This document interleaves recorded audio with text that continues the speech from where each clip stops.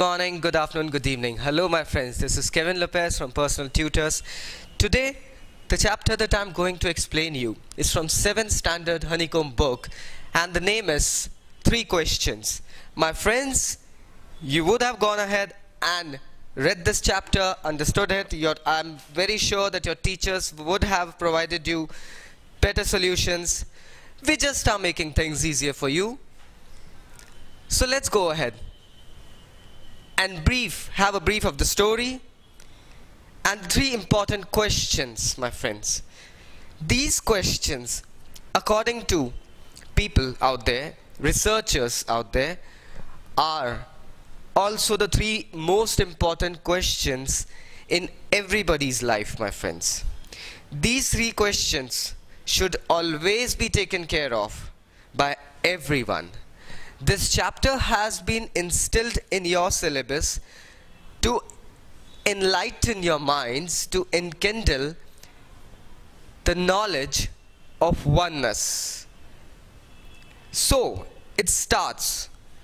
One fine day, a certain king, they have not given the name in the chapter, of a certain kingdom, starts thinking about 3 questions that would make him a successful ruler, and he would never fail. The 3 questions that he asks himself is: question number 1, what is the right time to begin things? Now, the question is quite emancipating, my friends. What is the right time to begin things? The second question is, who are the people he must listen to? This is the second question that he encountered. Like whom he should have around, whom he should be friends with, certain things.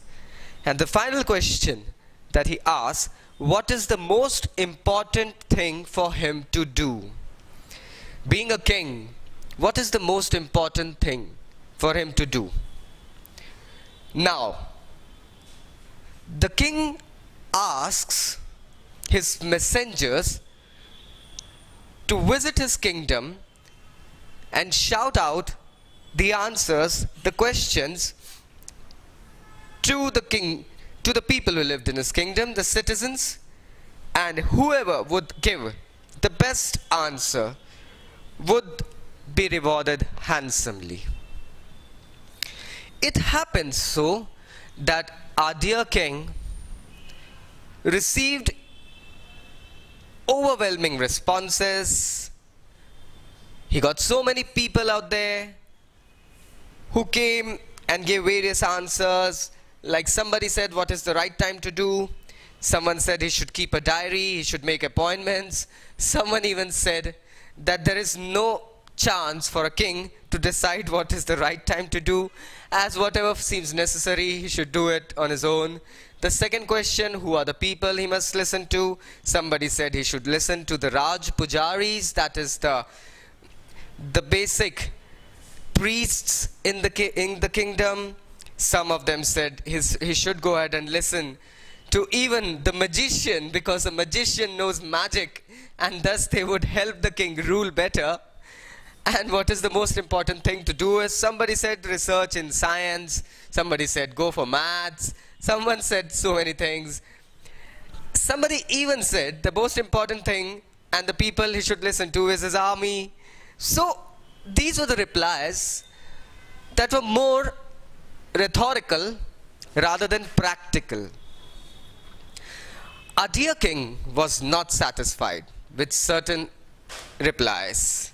Thus, he decides to go and visit a famous sage who used to live in a hut in a nearby forest. But the most important thing here was that the sage met only ordinary men. The sage wasn't interested, the hermit wasn't interested in meeting kings and noblemen and rich people out there. So, our dear king here dresses up as an ordinary man and reaches out the hermit's hut. At a distance from the hut, he gets down off his horse, leaves it with his bodyguard, and walks towards the hermit's hut. While he reaches the hermit's hut, he sees that he's using a plow to dig up a field and make burrows. Now, the king sees this fellow. He looks at him, finds him a pretty old man trying to dig in the scorching heat of the sun and panting. The king initially asks the person, "I'm here to ask the answers to my 3 questions," and thus repeats them. The old man just greets him and again started plowing the field. The king felt pity at him. He saw that he's old, meek, fragile. Thus, the king asked him for his plow and started digging. 1, 2. When he had dug the second row, the king again asked him, "I'm here to ask my 3 questions and I'm here to get the answers of them." The hermit simply puts his hand forward and says, "Now you do some rest, have some rest, take some rest, and let me do the working." The king finds it inappropriate and asks the old man to sit down while he continues to dig the field. It happens so that an hour passes, then 2, and 3, and suddenly it's evening out there. The sun is almost behind the trees. The line in the chapter, my friend, "the sun is behind the trees," depicts the notion of evening approaching, my friends, because usually it is when the sun sets, it starts to get behind the trees, thus giving out long shadows. And so beautifully it is explained over here. We should mind that the author of this story is none other than Leo Tolstoy, the famous thinker, architect, playwright, and so much more. This is a story that has been translated in numerous languages, my friends, because the moral here itself lies in the story that will be coming ahead. So, when it was almost evening, the king now finally asks the old man, "I was here to ask my answers. I was here to get the answers for my questions, sir. Could you please give me the replies so that I may leave?" The old man suddenly points at someone coming rushing towards them. It was a bearded guy, strangely dressed up, running towards them, holding his stomach with his hand, and he was bleeding. He was holding the wound that was bleeding profusely. The bearded man came to them, and the king and the sage immediately took care of him. They consoled him, made him sit in cool breeze under the tree, and the person says, the stranger says, "Can I have something to drink, please?" So the king rushes out and fetches fresh water for the stranger, and later on dresses his wounds, and then with the help of the sage, the hermit, he takes him inside the sage's hut. And there, since it was cool and breezy, the stranger was at ease, and he slightly closes his eyes and tries to be at peace and doze off. Our dear king here, my friends, is also tired after the day's long work, soon dozes off, and sleeps the whole night. In the morning, now, when the king wakes up, it takes him a few minutes to realize where exactly he is and what is this strange bearded man lying on the bed besides him doing. Looking at the king getting up, the strange bearded man suddenly apologizes to the king and says, "Forgive me." The king is amazed. He simply says, "I find no reason to forgive you. What wrong you have done to me?" Because forgiven is usually given to people out there who have done something wrong to you. Thus, here, the strange person, the stranger, explains to king, "My dear sir, I was about to kill you. I was about to take a revenge today. Yesterday it means. You are the one who punished my brother and seized all my property, thus leaving me homeless. And then I decided to take revenge with you. When I came to know that you, without your bodyguard, are going to visit the sage, I decided that when you'll be coming back, I'll kill you. But you did not came back. Now since you did not come, I came out of my hiding place and reached to where your horse was, just to be encountered by your bodyguard, who hit me hard, and thus I was left bleeding. If it would not have been you and the sage, I would have bled to death. But sir, in spite of me wanting to kill you, you saved my life. I promise you to be faithful for the rest of my life and shall serve you. And I would make sure and even ask my sons to do that." That means the person really was changed. Thus, the king suddenly found it quite amusing to have peace with his enemy. The king realized that it was nothing that he did, yet his simple acts of kindness changed an enemy into a friend. So, the stranger goes. The king asks him that he would sending some soldiers at his place, giving him back his property, and will ask the royal physicians to dress up his wound and take care of his health now. The king came out to see the old sage sowing some saplings in the burrows that the king had dug yesterday. That is the day before. The king finally reaches him once again and asks him, "Sir, for the final time, can I ask the answers to my questions?" The sage replies, "Haven't you got them now?" The king was amazed because the sage hadn't spoken to him, yet how come the king came to know the answers?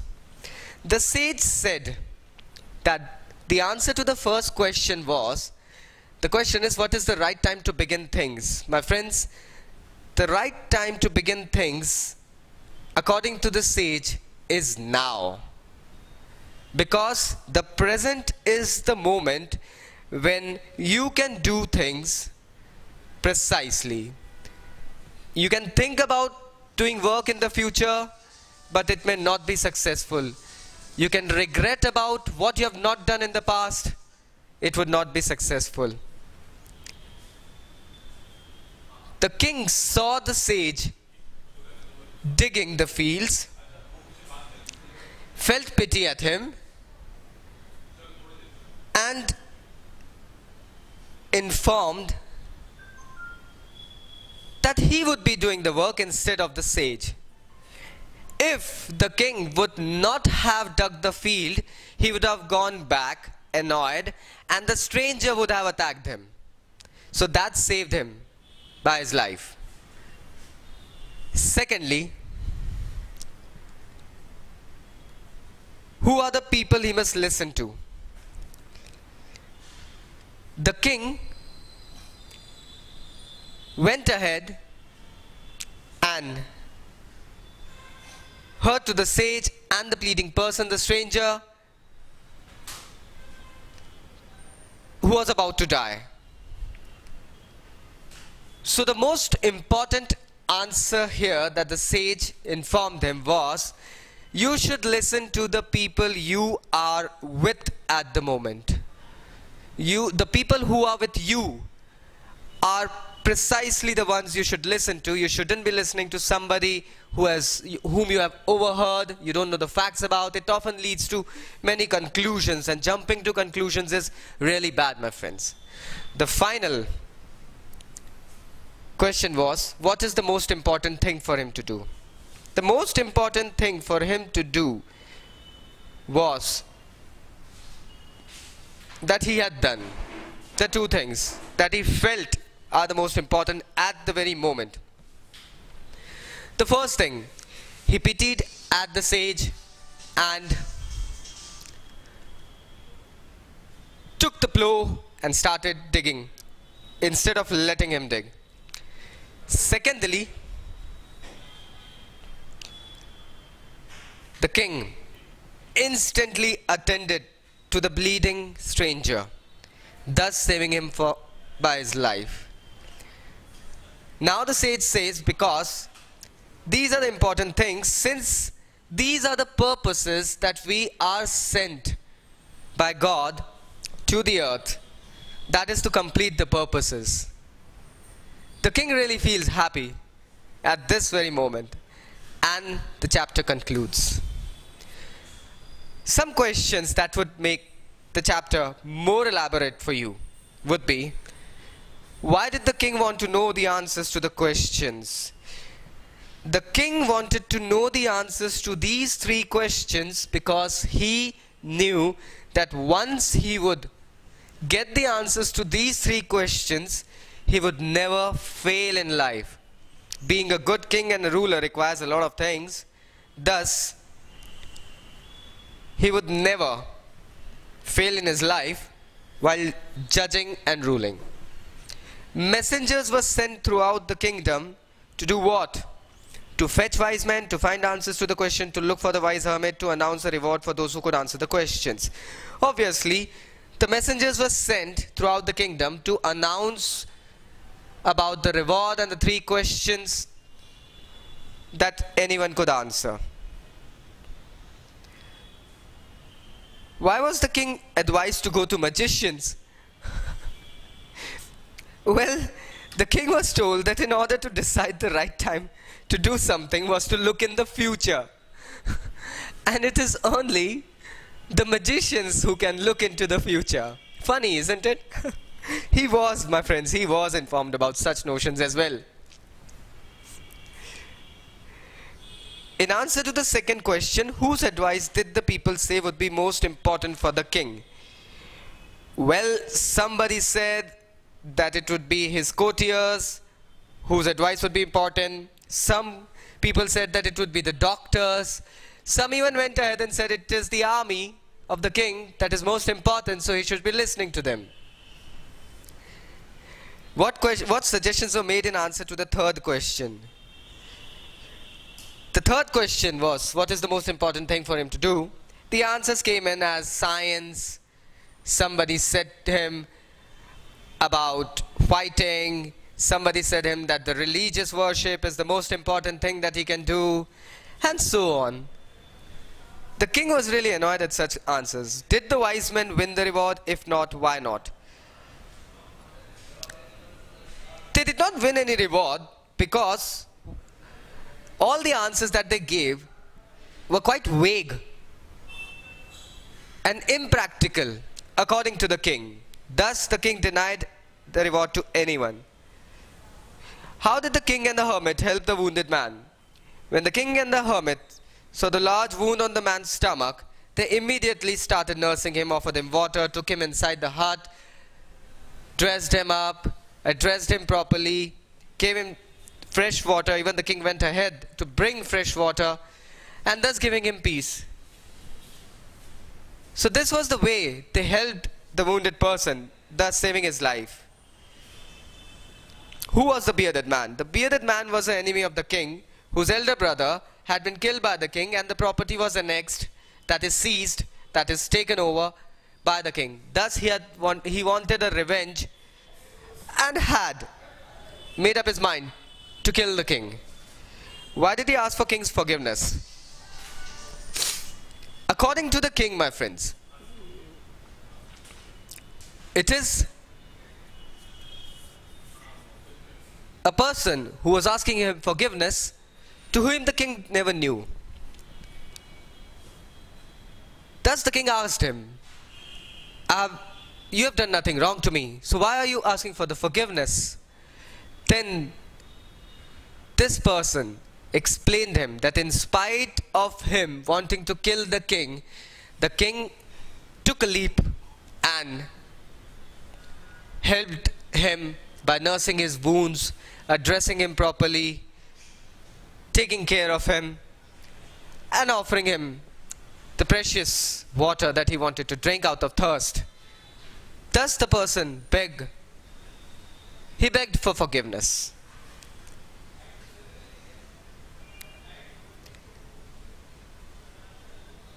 What